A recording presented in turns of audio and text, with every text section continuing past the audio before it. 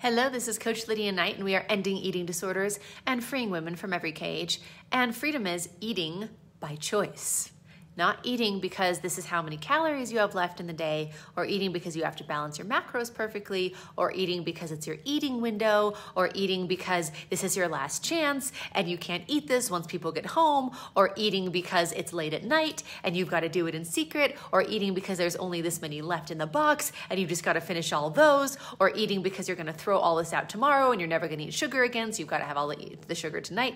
Like all of that compulsive and rigid eating is miserable, and eating by choice is freedom. Oh, what do I want? Such a beautiful, high-quality question. Oh, what do I want? Oh, this sounds good. I'll choose this. I have all the choices available to me. I think I'll make this one. I know that I can always do otherwise. Like, eating in that empowerment of choice and trusting ourselves to make those choices is such a wonderful element of freedom. So for your next step to freedom, go to lifewithlydia.com.